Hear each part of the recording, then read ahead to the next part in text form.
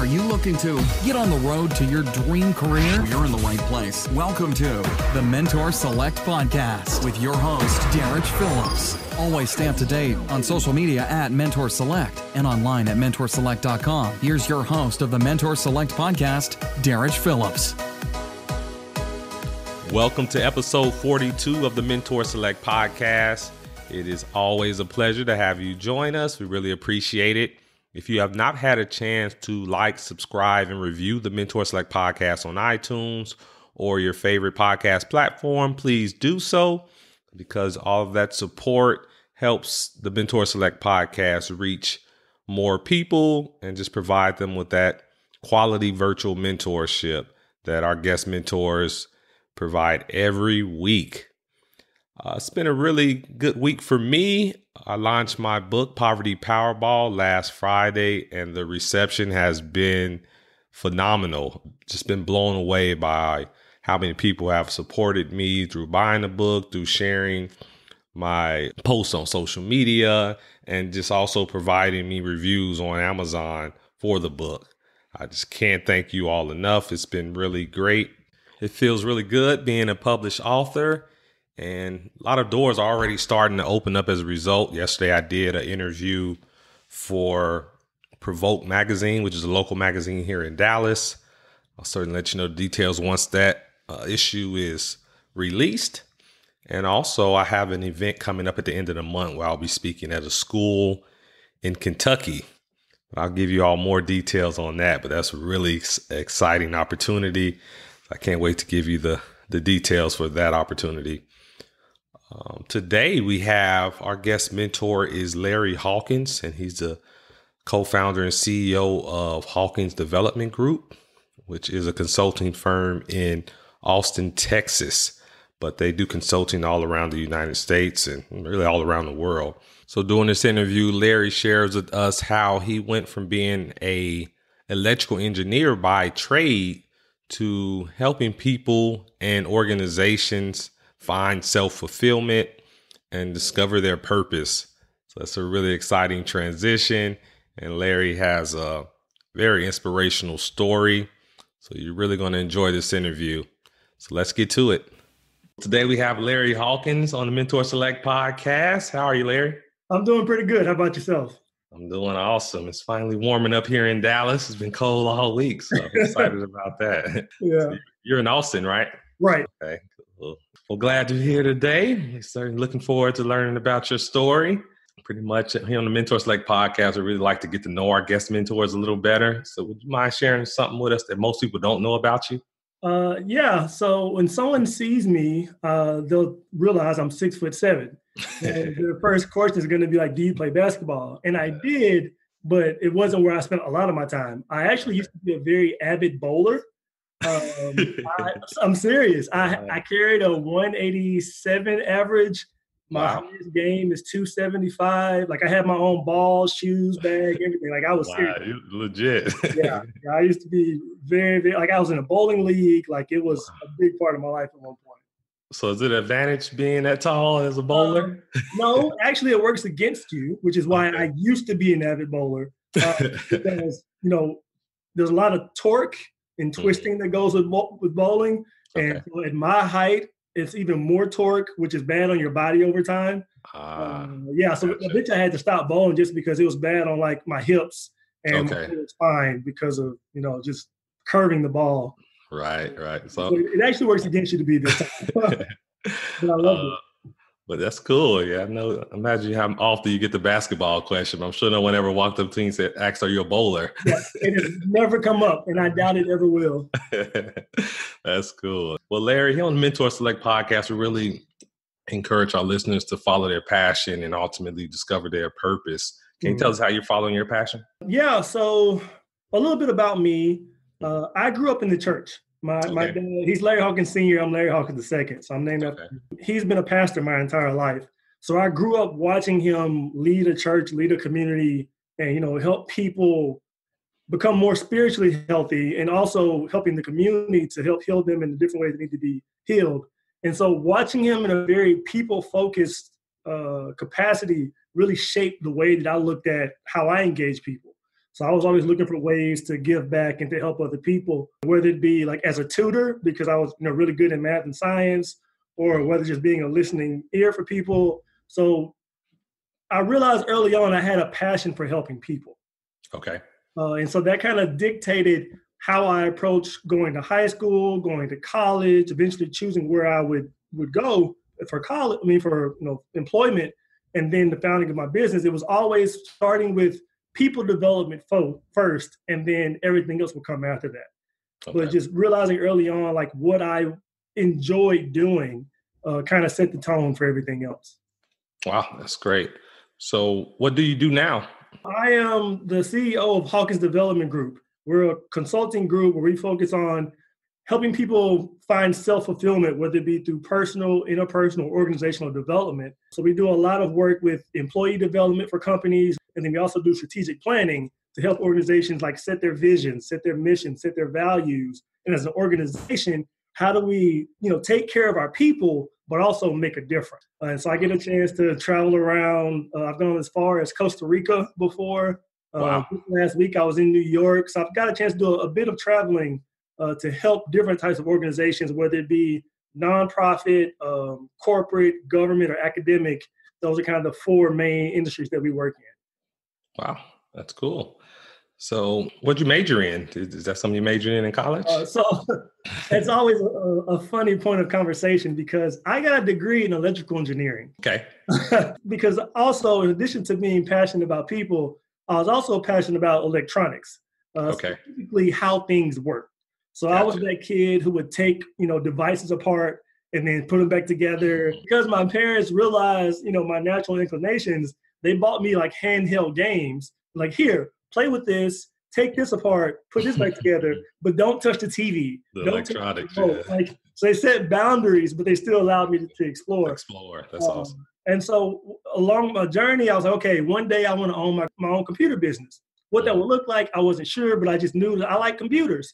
Yeah. So I started majoring in computer engineering, but then I realized with computer engineering, you have to do a lot of programming behind the computer in a lab. Okay. It was taking me away from interacting with people because, again, I love helping people. So I wanted to find something that was in the computer realm, but allowed me more flexibility to also engage people, which is why I switched to electrical engineering. That ironically enough, going to electrical engineering aligned with where I eventually went to go work, was National Instruments out here in Austin, Texas, where they do engineering work, but it's very people focused. So they have an engineering leadership program where you get a chance to hone your leadership skills while also honing your engineering skills. Wow. Yeah, that's cool. It's ironic now that you folks are helping people find their self-fulfillment, their purpose and passion. So essentially, I always tell people, I majored in electrical engineering, but now I major in people engineering. Exactly. I help people, how people work. Exactly. What makes them tick, how to make them become the best version of themselves. Right. And that's where I operate now. Exciting. It definitely beats being stuck in the cubicle programming. Oh, absolutely. I always say, people ask me, if you could go back, would you major in like psychology or something? I always say no, because going through the engineering curriculum trained me how to think.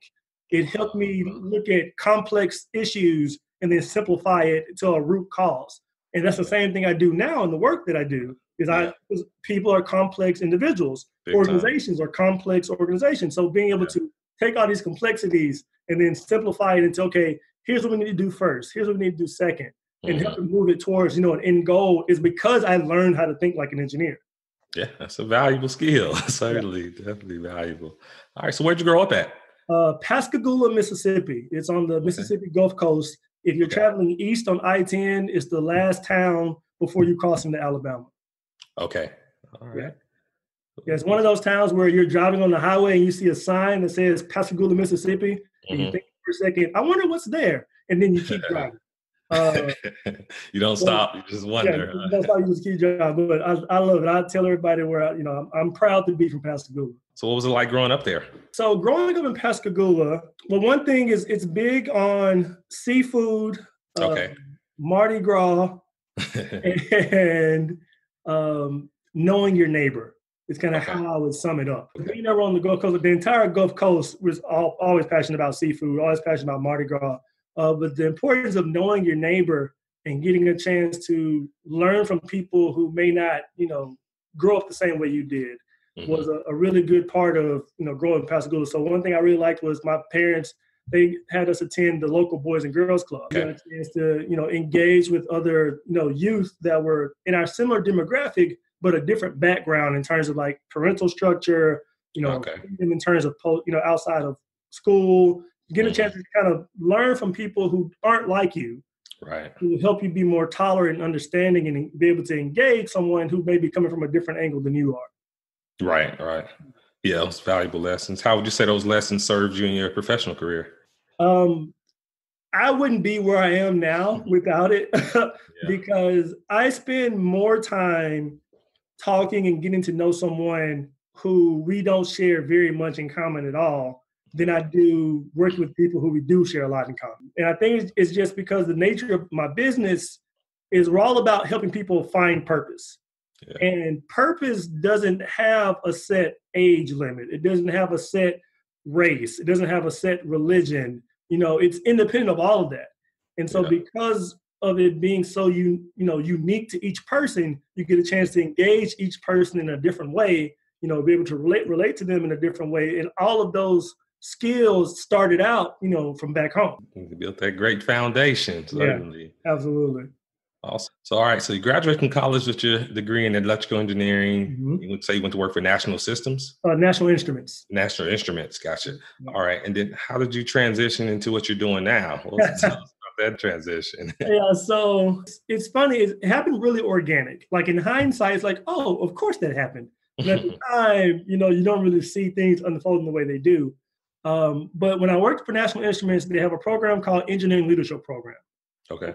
18 to 36 month transitional program where it's you and everybody else is basically fresh out of college. So it's college 2.0. We've got a floor of 150 young engineers, excited about learning about the products, learning about the company, but then also learning about ourselves. You can aspire to be a mentor or a team leader or a team manager. So there's a lot of things. The system is set up to help you, find your own path. Okay. You're expected to eventually move on to another department in the company, and grow your career. Well, I joined there June 2011. And after being there for 5 months, I became a team leader. So I was in charge of 16 of my peers across this department of 150 other engineers. And the team that I inherited was last in all key metrics across the entire department. Okay. Not only last in metric, they were also very low on morale. Well, yeah, some work to do. Yeah. And so I'm inheriting this team. And I'm like, okay, well, if I'm passionate about leadership, I can't just say, all right, we're just going to keep the status quo and keep moving. Like, I've got to find a way to get them more excited, more engaged. And so I created what was a 1-hour version of what eventually became, our foundational class about self-branding. But from the aspect of finding your purpose and then building your career around your passions and not just a specific skill. Okay. Because, you think about personal branding, you think about like, oh, I have these skills. Let me make sure I brand these skills, appropriately so people can know, hey, I'm good at this. Mm-hmm. Whereas we approach it from, okay, what excites you? What are you passionate about? Where do you see yourself going? And then how do we start setting that foundation now to get you to where you want to go? So we developed a brand for the team. We developed brands for each individual. We came up with, development plans. Everybody had their own version of leadership. We had different teams within the team to give everybody a chance to, be bought into the vision. Well, 5 months later, we went from last in all metrics to either first or second in all metrics. Wow. And management came to me and said, Larry, what did you do? It was working. Everybody else. So I got a chance to start teaching across the rest of the department. And we were just doing, sessions. And then other departments in the company started to hear about it. So I started teaching it to other departments. And then I got a chance to teach it company-wide during the Employee Appreciation Week. Well, that session was a hit. And so the learning and development manager came to me and said, hey, we want to make this a formal, company offering. Can you expand this to a full workshop? And I was like, yeah, sure. Because again, I'm just doing this because I love to do it. Yeah. Well, along the way, one of my now business partners came to me and said, hey, you could make a business out of this. And, again, when I was young, I had the idea of I'm going to have my own computer business. I never thought about making a business out of this because A, I'm passionate about it. And then B, I'm just doing it because I love it. Not so I want somebody to pay me, but she was like, you could get people to pay you to do this. I was like, yeah, okay, whatever. So then I started teaching it more, and it starts to really resonate and help people, start to redirect their career. I'm like, seeing those results, right? Like I'm seeing, I'm actually making a difference. So then I go back to her. Her name's Travis Ann. I say, okay, hey, let's sit down and talk about, what that will look like. So me and her sat down. She brought in Paul, another one of our now business partners, and we started brainstorming, and we came up with, Hawkins Development Group. Like, okay, so people would potentially pay me to do this. Cool. So we start the business, and I always tell people, when you're starting out, you're not a real business until someone pays you for your services. Right. And so, our first client ended up being Leander School District, which is a school district that's local here. They brought me in to do 2 1-hour sessions for their juniors and seniors for their leadership, class or event they were having. Gotcha. I just did 2 1-hour sessions. They paid me $600 for 2 hours of work. I was like, oh, they're paying me to do something I love to do. The light bulb went on. Yeah. Yeah. And so that was kind of the foundation. It was a very organic thing where it just, I started with, I wanted to help my team. I wanted to help the department. I wanted to help other departments. And ultimately, it just was born out of me wanting to help people identify, what does purpose look like for you? And then how you start making the steps to get there. Right. Awesome. And that's a valuable lesson for the listeners in terms of, say, they're working in a job where there's just so many opportunities that you can maximize while you're in that job that can potentially be that launching point for your own business. Absolutely. Yeah, that was a prime example of how to do that. Yeah. And it's funny because, when I first started teaching this, my core audience was other engineers. Right. If you've ever met an engineer, engineers are very particular in how they approach things. They want, like, I need a system, I need steps. If I don't like this, I'll poke holes. They're very structured, very strong-willed. And so engaging this population with something like the concept of purpose, I had to get really intentional about the way I created, a framework for, okay, here's how you apply this in this situation. Here's the format for this. Like, it had to be very tangible and tactical. Yeah. So it forced me to take measurable. It forced me to take a very intangible concept such as purpose and make it tangible and tactical and approachable for anybody, regardless of where you're coming from. So it was a good challenge, and a lot of iterations came out of that because it was, the population that I was originally teaching it to. Definitely. Yeah, that's a tough audience to start with. So if you can get that proof of concept with engineers, Exactly. Like, if you can convince an engineer to buy in, then you're on to something. Yeah, that's pretty great. And I love the fact you talked about with self-branding. One of the first questions you ask about what purpose is, like, what excites you? How important is that as far as being excited about what you're doing? When I look at the idea of, like, pursuing your passions, I always start with defining what is a passion. And I define passion as an intersection between activities you're good at doing and activities you enjoy doing. Because if you have an activity that you're good at doing, but you don't enjoy doing it, it's a chore.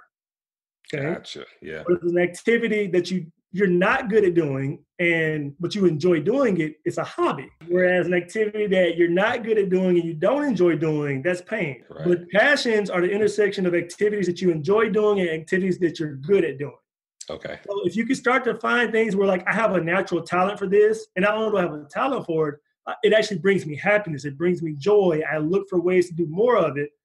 That's what passion is. And so when you're trying to pursue passion, that's what you want to look for. And it's not just, the here and now. You can look across, your history, like what I did in college. What did I do when I was young? Yeah. What did I do because somebody made me? And then I realized, oh, I actually like doing this. Right. Like, if you start looking for those types of activities, eventually, I always tell people that passions are a symptom of purpose. Because if you can find the common thread between all your passions, then you can start to identify what purpose looks like for you. But it starts with that first step of identifying, what is something that I'm good at doing and something that I enjoy doing. Both those criteria, it has the potential to be a passion. Love it.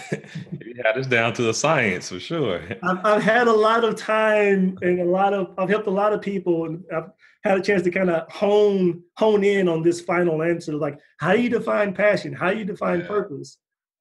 Being that this is what I do day in and day out, I've got a chance to kind of really dig deep into this. Okay, gotcha.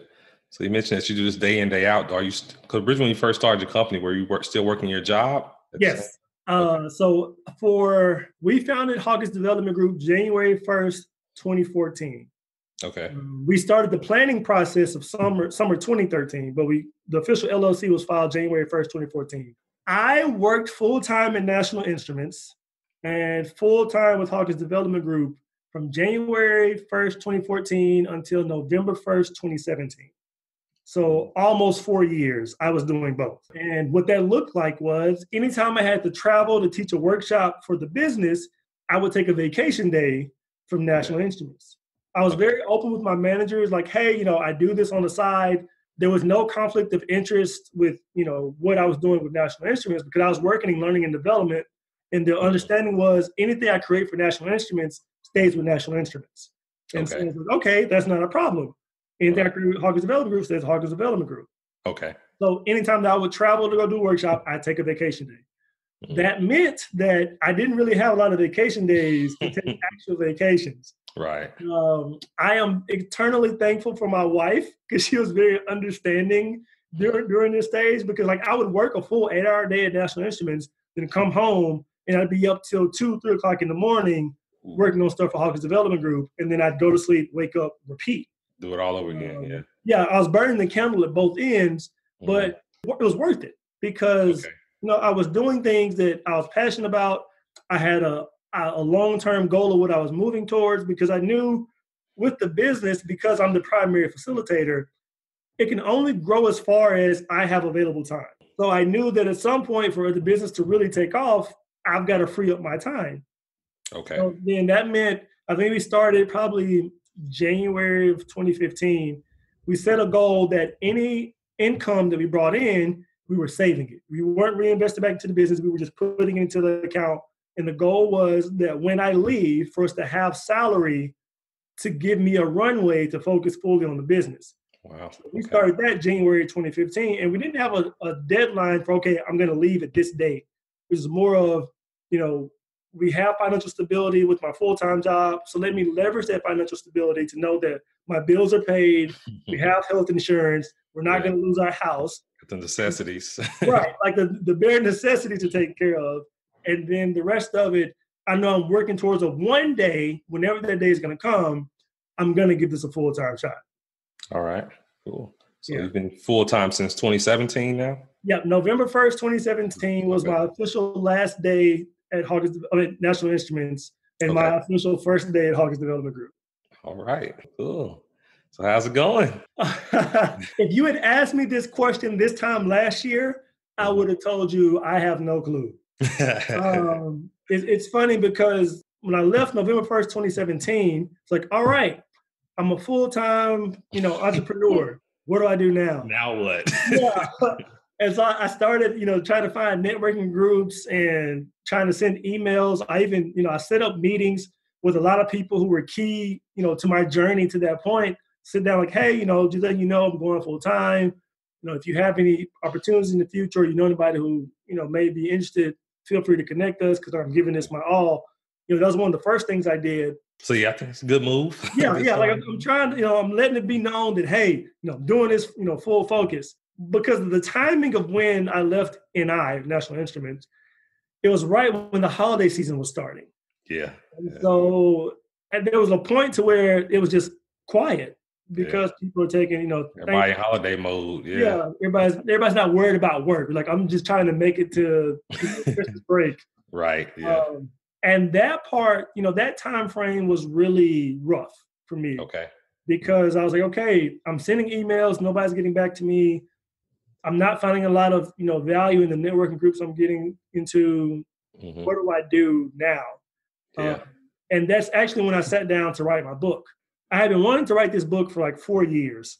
Mm-hmm. And I had the first line of the book back in October of 2014. The first line of the book came to me. And so I recorded it in my inbox. And so I still have the draft of that first line. But that was it. Like nothing else came to me. And so I was like, okay, I've got to figure out, I'm going to write this book. I'm going to write this book. Every time I sit down to write the book, I'd have writer's block. So okay, apparently it's not time. Well, then fast forward to, we're looking at December 2017 where everything's quiet. So, okay, well, I have anything but time now. Yeah. So let's, start writing, and we'll just see where inspiration takes me. I'll reevaluate by the end of the month, and then we'll go from there. Okay. Well, December 10th, I sat down to start writing. And for the next 4 to 5 days, all I did was I wrote, I ate, I slept, and I went to the gym. That was all I did because, again, I have free time now. Yeah. And so inspiration just kept coming and kept coming. I'm just writing and writing and writing. I still remember there were nights where I'm sitting on the couch next to my wife. She's watching, Netflix, and I'm just typing away on my laptop. Right, in the zone. 14th rolls around, and I realize I'm done. Like the framework that I had, I fully fleshed it out. I touched on all my topics. It's like, oh, okay, cool, I'm done. Well, I guess I should get it published now. So I reached out to a friend of mine who had recently published her own book. She got me in contact with her editors. I knew a graphic designer from my working with Hawkins Development Group. So I reached out to my graphic designer, like, hey, here's my vision. And I set a very ambitious goal of I want to launch the book January 15th. So that's a month. Yeah. So all the editing. That's aggressive. Yeah, it was. So in retrospect, that was a terrible idea. That was the hardest month worth of time that I have in recent memory. Because, working with the editors, you write up first draft of the book, like, okay, it's perfect. You send it to the editors, and they send it back with, here's all the things that's wrong with it. Yeah. And I love my editors, the poised professionals. They're absolutely one of those two sisters who own their own, editing group. Awesome. But we worked, I set the ambitious goal. They said, okay, we can meet this. So we're working back and forth. We're working through Christmas holidays, like Christmas Eve. Dedicated. Like Christmas Eve, I'm working on the draft, sending it to them. Christmas Day, they're doing their revisions, sending it back to me. Like we were cranking it out. Yeah. And we met the deadline of January 15th. Okay. Oh, wow. Yeah, I was shocked myself. That's impressive. But, I wrote the book to help other people, to help you figure out, what does purpose look like for you? Because the title is... Before you get into that, what's the name of your book? Yeah, so the title is 5 Principles to a Purposeful Life. How to move with purpose and start making a difference. That's the, the subtitle of it. And so what I did is I took my 5 personal life principles and wrote the book around that. So how those principles came to be, how they played a role in my life, what I learned from it, the mistakes that I made along the way. I was very transparent throughout the entire book. But, here are my 5 principles. Here's how you can apply them. Take them and do with them what you will. Okay. So I knew that, January is the time where people are looking to make a change. Because it's the new year. Self-help season. Yeah. So I've got to launch this in January, which is why I set that deadline. Gotcha. So, we launched it. My goal was if I can sell 75 copies, that'll be a success. Okay. We ended up having, I think pre-orders were around like 150 pre-orders. And as the year went on, I think by the end of the year, sold over 1,000 books. Wow. Which was beyond anything I ever foresaw. Yeah. But the cool part is that by writing that book, it kind of launch padded me into this entrepreneurship path. Okay. How we got on this very topic. Like I wasn't sure what the new year was going to look like. But by releasing the book, getting in the hands of different people, it opened doors for me that I didn't even know need to be open. So all of last year was kind of, fumbling through, finding my way, trying things, getting rejected, having things come out of nowhere, like, oh, hey, come give this speech or come talk to this organization. Yeah. Oh, we found your book. We want to talk to you more about it. So it's like, it was a really cool way of, again, very organic, I'm not sure where I'm going, but I'm just going to trust in my path, trust that, purpose led me here. So it's not going to bring me to this point and leave me. So, I've got to remain just faithful to the journey. And all of last year was very foundation setting all over again. Yeah. I've been doing it since 2014. This is the first year where I'm doing it like full on. Yeah. It was very foundation setting. We had a couple, big opportunities come through that helped us, fund, because our biggest expense at the time was my salary. Gotcha. So we're just trying to live. We're living month to month. Like, all right, we just hope something comes through is going to get us another month of salary. Yeah. But the foundation that we set last year set us up very strongly coming into this year, where at this point, we have more clients, more contracts, more opportunities at this time than any other time in the business. So, now I say things are going great. But if you'd asked me this time last year, I was like, you know what? I'm just taking it one day at a time. Yeah, that's part of the process, definitely. Certainly. Like a farmer, he was planting those seeds. Yes. And that's a really good analogy that I always try to make people mindful of when you're looking at like pursuing passion and pursuing purpose, is that, if you want to build something that lasts, think of an oak tree. Like an oak tree doesn't sprout overnight. Yeah. It takes a long time to get to that monstrous, tree that you see. It's hundreds of years. It takes time. Whereas if you're looking for that quick fix, mushrooms, they sprout, they die in the same day. So if you want to build something that lasts, you have to take a long-term view. You can't just, think, okay, well, how can I get the next quick hit and keep moving, because that's not sustainable. Yeah, are you in for the long game or the short game? Exactly. I like that analogy. So the mushroom, do you want to be a mushroom or do you want to be oak tree? That's what it comes down to. Which beast do you want to be? Wow, that's cool. I like it. So where can people get your book? So it's on Amazon. On Amazon, okay. It qualifies for Amazon Prime, so 2-day shipping. It's $14.99. I typically, direct people directly to Amazon now, just because whenever we first launched it, I launched it through my website. Like, it was on Amazon, but I was sending everybody to the website, which is www.hawkdg.com. But by people buying it through the website, I was doing all the packaging. I was doing all the shipping. I was autographing all the books, which was very time consuming, but I had the time, so it wasn't a problem. Right. Now I'm traveling, a couple of times each month, and different things come up. So I want to make sure people get their books on time. So I always say, go to Amazon. It's a Amazon Kindle also, so you can get it, either one of those two places. Awesome, cool. So, what advice would you give someone who's considering writing a book, who feel like they have a story on their heart? What advice would you give them? The first thing I would say is to start with an outline. Don't just sit down and just start trying to write the book. Write an outline. So kind of what are the key takeaways that this has to be in the book? This has to be, this is key to the story. It's key to the lessons learned. What are those moments?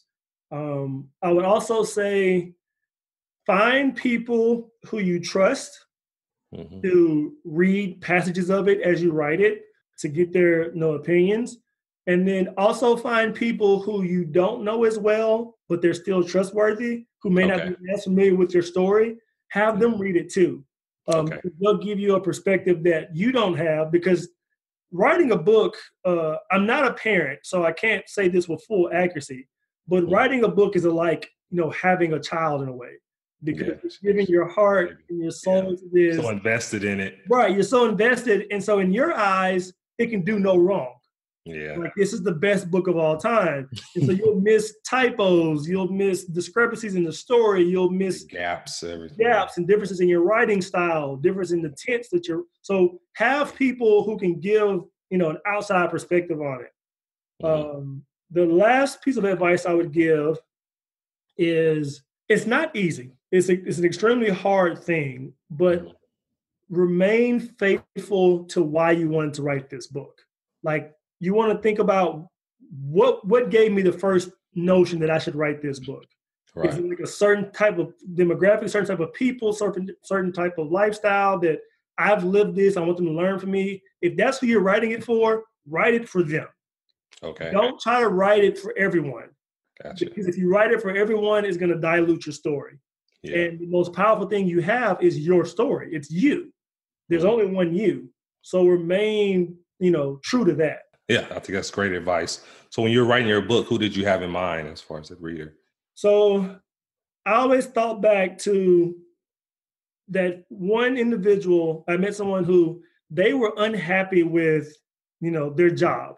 They were unhappy with the direction of their life.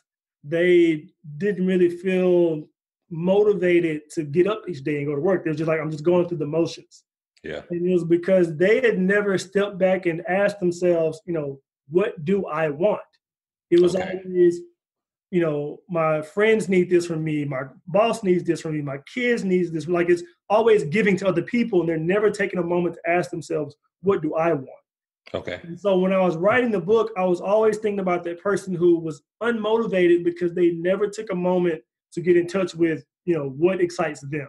And so that's who I originally wrote the book for. As I started going through the editing process, I realized there are parts of my story that really resonated with, okay, I know what I want to do, but how do I get there? And so, like, how do I connect, point A to point B?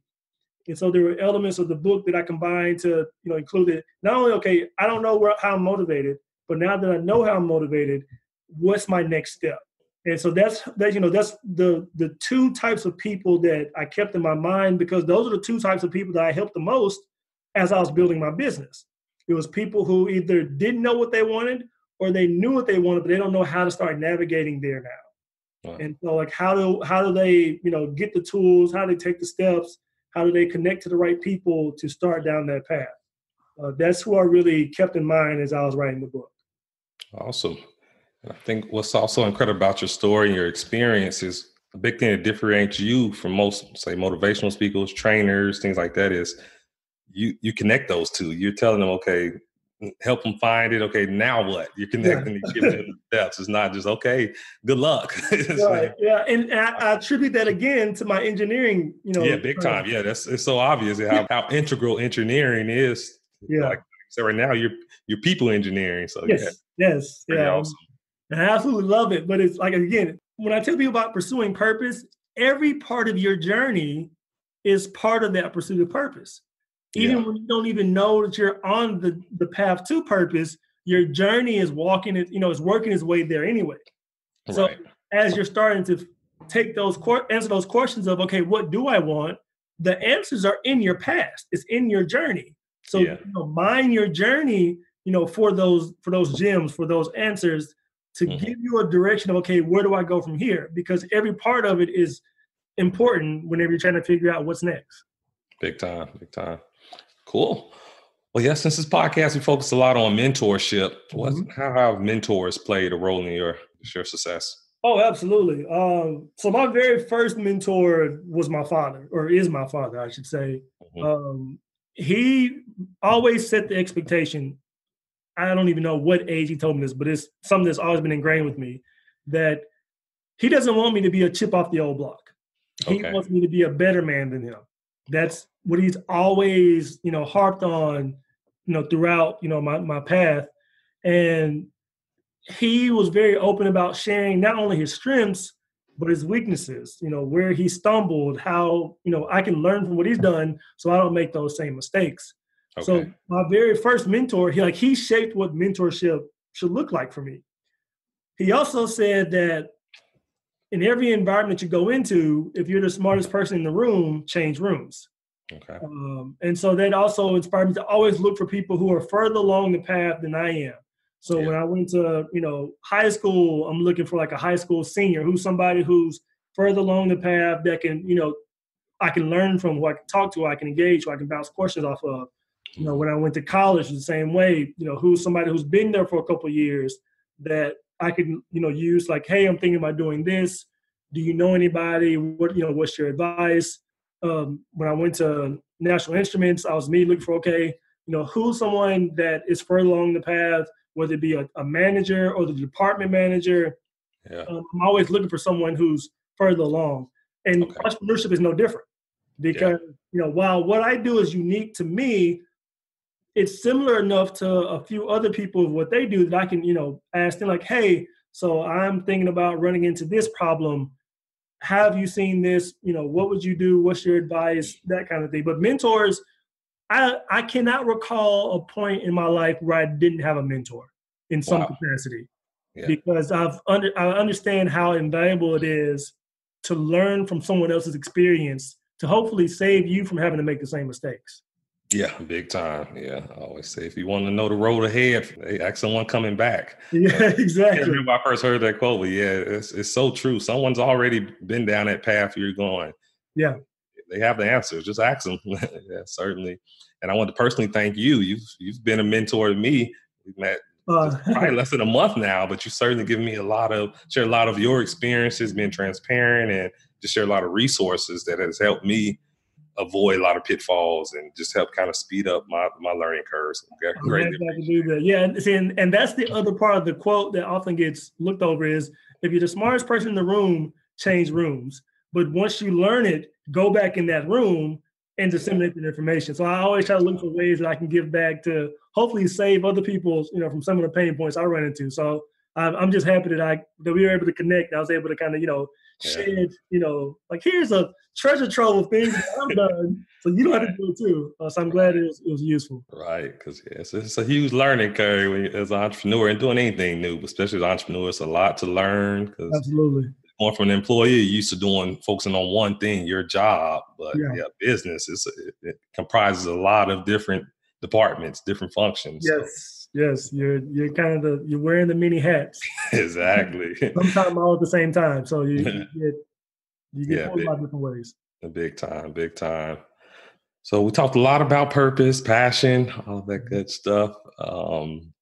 I guess as we get ready to wrap up this interview, what would be some of your parting words of advice to the listeners? One thing that I would definitely emphasize is be kind to yourself.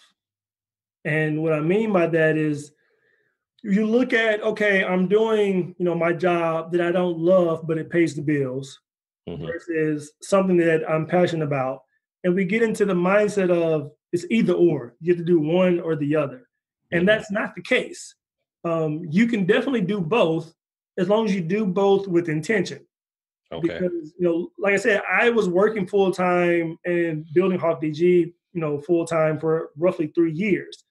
But everything was done with intention, where I knew that, okay, if we go after this business, if we get this business, this money is going here.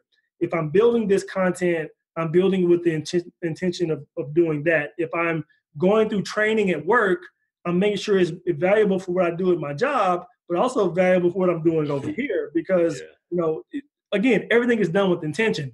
Yeah. And when I say be kind to yourself, I mean that understand that it's not an overnight process. Yeah. The pursuit of purpose, I say, is a series of inflection points. It's not just a switch that happens. It's key moments that further propel you forward, but they don't happen all at once. Yeah. And so those moments where you feel like, okay, I'm failing, I'm still stuck in this job that I hate, I can't do this thing I love to do, be kind to yourself, because it's a journey. Yeah. Again, it's that oak tree versus the mushroom. Like, you could very well leave your job today and go do this thing you're passionate about, and it could work out well. It could also not. Right. So you want to make sure that if you're gonna make that leap, do it with a plan. Yeah, intentional. Intention. You gotta be kind to yourself, and you've got to be intentional, and that's in everything that you do. It's great advice. Awesome. So, Larry, how can people get in contact with you? So you can find our website is www.hawkdg.com. Hawkins Development Group is HawkDG. I'm on Facebook, LinkedIn, Instagram at Larry_HawkDG, Twitter at _Mr. Hawk. Yeah, I'm on all normal social media platforms. You can see some videos on YouTube of me presenting and touching on different topics. Just look for Larry Hawkins II YouTube. Yeah, I think, and you can email me directly at larry@hawkdg.com if you have any questions. I'll reply as soon as I can, but those are kind of the key ways that if you're looking to get in contact with me, that's how you can do it. Yeah, and I can vouch. He'll definitely respond to you and help you out if he can. So. Yeah, even if it's, hey, I can't reply right now, but I will on this date, I will definitely get back to you. Awesome. And you say your book can be found on Amazon? Yes, 5 Principles to a Purposeful Life, available on Amazon and Amazon Kindle. Awesome. Yeah, make sure I pick up a copy, and next time you're in Dallas or I'm in Houston, make sure I get it signed. And I'm sure I'll likely see you this summer. Cool. Awesome. Well, we appreciate it, Larry. You definitely shared a lot of great, just inspirational guidance with us and wisdom, and you have a great story. So certainly looking forward, wishing you the best, continued success. I know you appreciate that. And definitely keep me up to date as things progress for you. And I'm here to help however I can. They definitely appreciate it. Thanks. All right, thank you. Yeah. Wow, that was a value-packed interview with Larry Hawkins. He gave us so much actionable guidance that you could take today. And certainly if you're someone who is unfulfilled in your career, or you just don't know where you're going in life as far as finding your purpose, he is the man to contact. He knows people engineering inside out, and he's all about helping others find fulfillment in life. So certainly reach out to Larry. Also check out his book on Amazon. I'll include his contact information and the link to his book in the show notes. But yeah, we just can't thank Larry enough, and take him up on his offer. He said he gave you his direct email. He will respond to you. He helped me out a lot. And first time I reached out to him, he gave me just a great wealth of resources in his time. So can't thank him enough. So that's a great resource for you all as well. So reach out to him and be sure to check out his book and let him know what resonated with you about this interview. Other than that, we'll be back next week with another interview from another one of our phenomenal guest mentors. So tune in. Thanks so much for listening to this episode of the Mentor Select podcast, helping you identify and follow your passions. For more great content and to stay up to date, visit mentorselect.com and Mentor Select on social media. If you enjoyed today's episode, please rate and review. We'll catch you next time.